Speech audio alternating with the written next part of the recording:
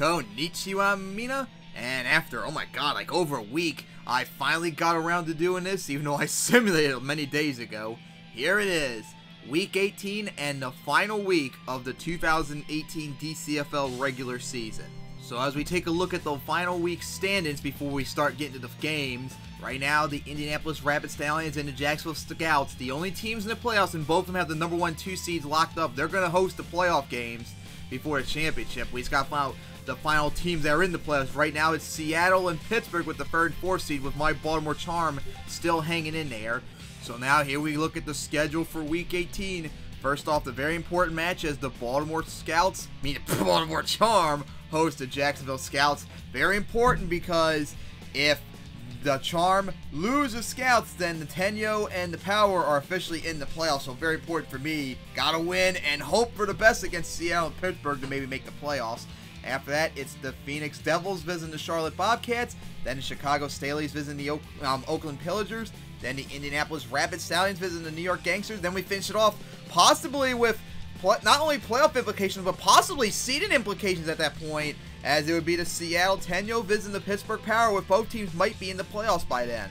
So we get things started with the Jacksonville Scouts visiting the Baltimore Charm in a do-or-die situation for my team, as the Scouts already are in the playoffs, already secured the 2nd seed. They're pretty much just playing for spoiler right now, and of course to try and get some revenge after we beat them down in Jacksonville earlier this year. Oh boy, hopefully we can get this win and stay in the playoff race.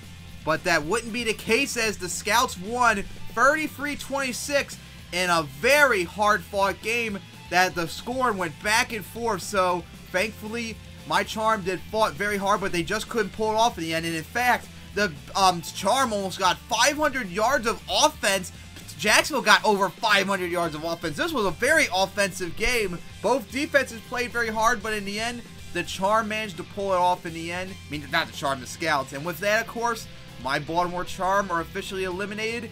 And that means the Seattle Tenyo and the Pittsburgh Power are officially in the playoffs. And of course, their game is now about the playoff position. Who's going to get the 3rd and 4th seed? After that, it's the Phoenix Devils visiting the Charlotte Bobcats. As both teams are eliminated, they're just pretty much playing for bragging rights. Hey, Phoenix maybe trying to get a 500 record just like my Charm and such.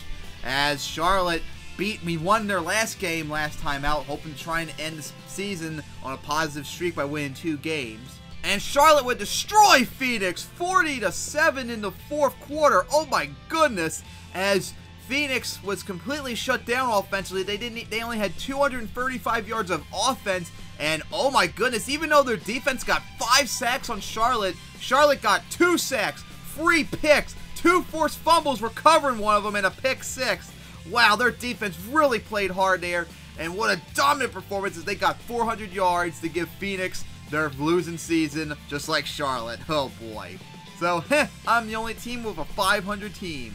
Then it's the Chicago Staleys visiting the Oakland Pillagers, as the Chicago's trying to end on a high note after their very horrible season as the best team paper-wise going into the season.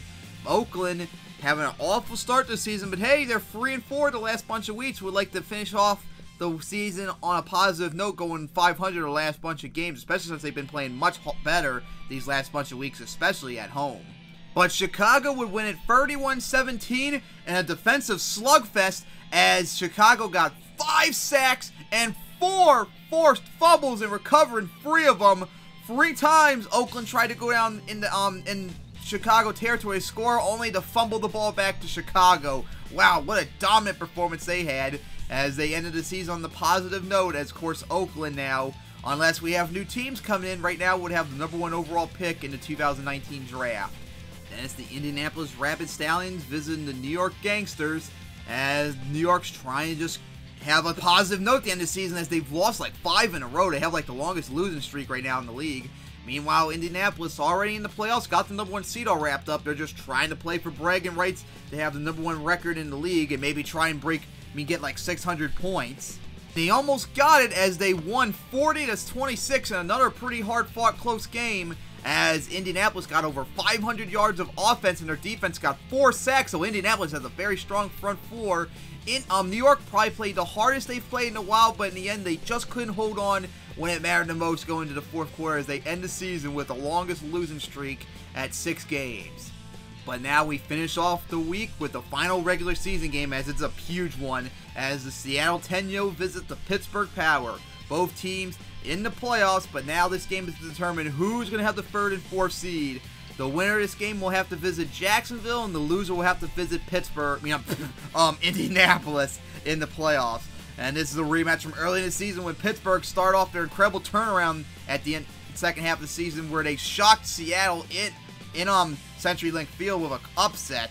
As we'll see what happens here. And Pittsburgh would win at 16-10 as they shut out Seattle completely offensively until the fourth quarter, when Seattle's defense forced so many turnovers where they almost started to make the comeback. But of course, Seattle's offense once again killed them. They could not at all, by and large, get into Pittsburgh territory. They were 23% on 3rd down conversions. They only had 227 yards of offense. Wow, that offense is so terrible. It's holding that team back. And with that, they have the 4th seed, as Pittsburgh has the 3rd seed. And with that, the 2018 DCFL season, regular season at least, is in the books, as we see the regular stands finish off the playoff teams. The number 1 seed, the Indianapolis Rapid Stallions at 15-3. Number 2, the Jacksonville Scouts at 13-5. Number 3, the Pittsburgh Power at 11-7. Number 4, the Seattle Tenyo at 10-8, as they are the playoff teams. Meanwhile, for the remaining teams, my charm being the runner-up at 9-9. Then it's the Phoenix Devils, who had the tiebreaker over the Chicago Staleys, as they swept them during the year at 8-10. Then it's Chicago Staleys at 8-10. Then it's the Charlotte Bobcats at 7-11. Not bad. They have more points scored than allowed. Then it's the New York Gangsters at 6-12. And it finishes off with the Oakland Pillagers at 3-15. And with that, we can now take a look at the playoffs bracket, as first up will be the pre-finals, as I'm going to call it, which I decided to do in order of the second lower ranked teams against the higher ranked teams. So the first game would be the Pittsburgh Power visiting the Jacksonville Scouts. And then after that, it'll be the Seattle Tenyo at the Indianapolis Rapid Stallions. And of course, with that, the 2 remaining teams will fight it out for the first ever championship in Arrowhead Stadium in Kansas City, Missouri. So tune in for that, as I might actually consider streaming that. We'll have to wait and see on that. I might have to see how everyone else feels about that. And then we'll have to set up a day where Jake, Ahmad, Mayumi, and Aaron can all see it, as their teams are the only ones remaining left in the playoffs. So tune in to whenever it happens. If we do stream it, we'll try and figure out a good date for everyone to be able to see it. And if we do that, get a date set up, I will make a video announcing for everyone, so that way everyone can join in and watch and see who will win the first ever DCFL title. So see you then, hopefully soon, for the playoffs.